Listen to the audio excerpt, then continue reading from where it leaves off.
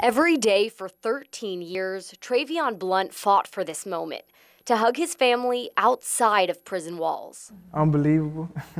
Even though I knew it was coming, it was unbelievable. Today, he's now a free man. Trey, say hey to everybody. Hey to all your family. How did he get to this point?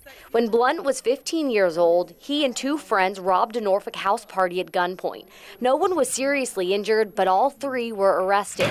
Blount turned down a plea deal and took the case to trial.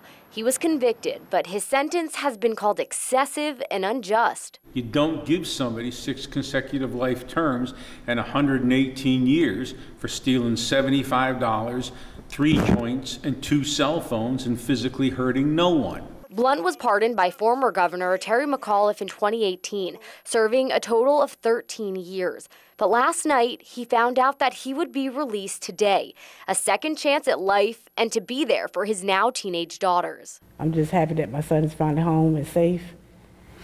He can be with his family, his daughters. Blount now wants to be an advocate and has this advice for other young men. Make that right decision.